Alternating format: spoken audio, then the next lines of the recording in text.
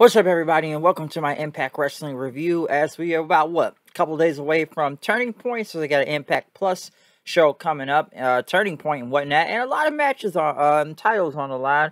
What do they have for this show coming up, huh? What do they have for it?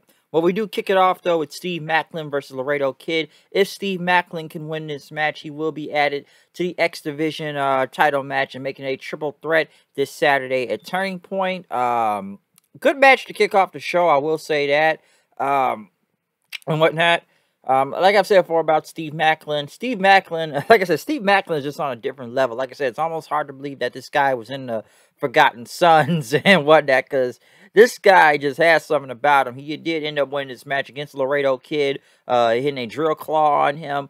Obviously, I do believe Trey Miguel will still retain the title, though, but Laredo Kid will most likely be taking a pinfall. Even if Steve Maclin has been in triple threat matches and whatnot before, he may not be pinned, but, he may have lost, but he wasn't pinned or submitted. So I don't think he's going to win the title this Saturday against Trey Miguel. But like I said, man, the guy is just too damn good right now. Nothing really bad to say much about Steve Maclin.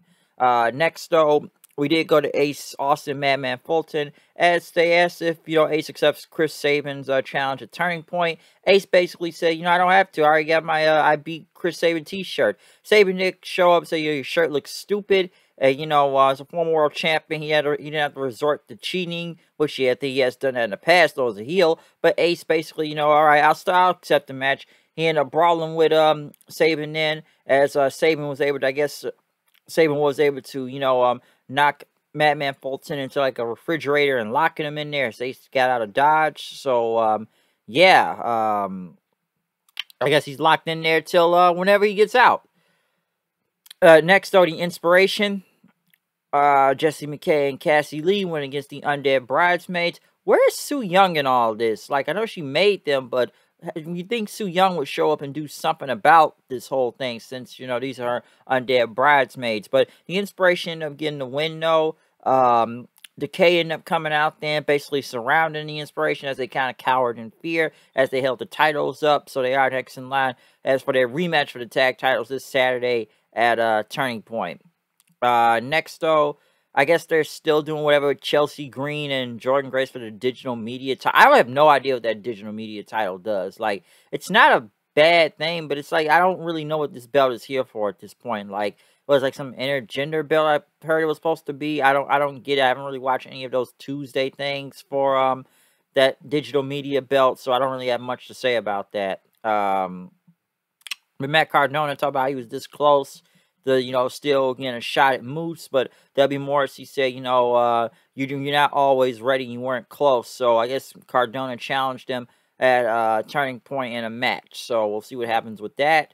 Eddie Edwards was being interviewed about Turning Point against his match with Moose, but Moose attacked him and fought him all the way to ringside. He ended up powerbombing him onto the apron, basically taking a chair around his neck, throwing him into the ring post, had put him like onto a table then, and was going to like almost concerto, but Eddie got out the way. He hit Moose several times with a chair, hit him with a big tiger bomb, and kneed him onto the table, which he ended up getting a giant big ladder, and was going to jump off of it onto Moose, but Moose got out of dodge and headed for the hills then, as he was pissed off in the back. Next thing you know, Scott D'Amore saying, all right, you want to do all these weapons? You want to come do stuff and start stuff? All right, Full Metal Mayhem this Saturday. You and Eddie Edwards for the title. So, yeah, Full Metal Mayhem is happening.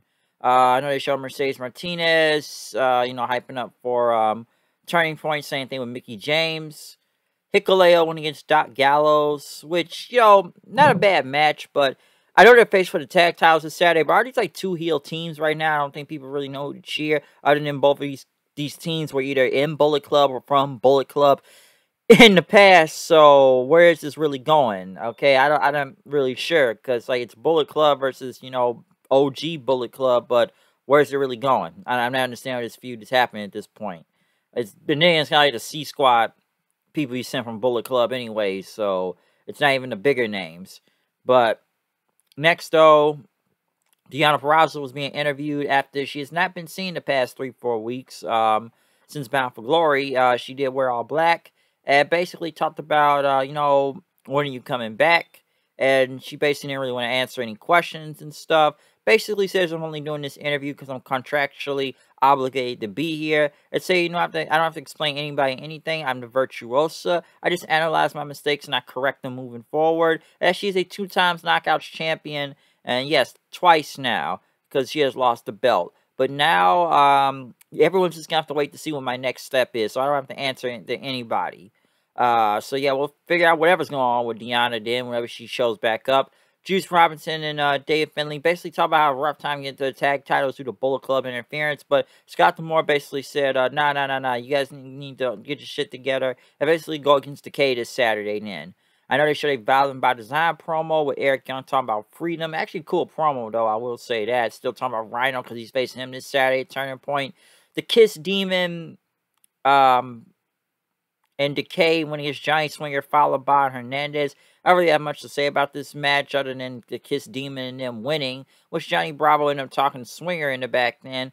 Basically, Swinger Johnny Bravo in the back then, or Bravo talking to Swinger, wrong words around, but basically, Swinger walked off. Decay showed up then, messing with Bravo. Bravo said, I wish I could help Swinger out, and everything, we should go back to Wrestle House, but Rosemary says, we need some sweet virgin blood.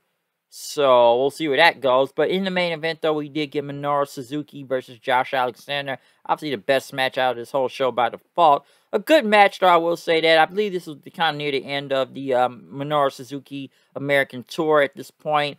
Josh Alexander did get the win with the J Driller and everything. I know they showed Josh's wife celebrating, but still a really good match. I like towards the end, though, with him and Suzuki. Just, like I said, you already know it's going to be a brawl and whatnot, especially with these two. So, a damn good match out there. Like I said, I've enjoyed Minoru Suzuki's American Tour, just from Impact to AEW to any indie show, New Japan Strong, all that stuff. But I believe he is back now in New Japan for the World Tag League that's going on right now. But yeah, I like I said, I've enjoyed Suzuki in America. Would have loved to see a little bit more of him do, and whatever company, like bringing more Suzuki members and whatnot, other than Lance Archer. I wish he would have probably came back for these shows on Impact, but his neck is hurt right now, so can't really do much. I will say the best Suzuki match out of America he's done, in these past month or two is the one with Danielson and whatnot on Rampage, so I enjoyed that one a lot. But overall, still, him and Josh Alexander put on a damn good match out there.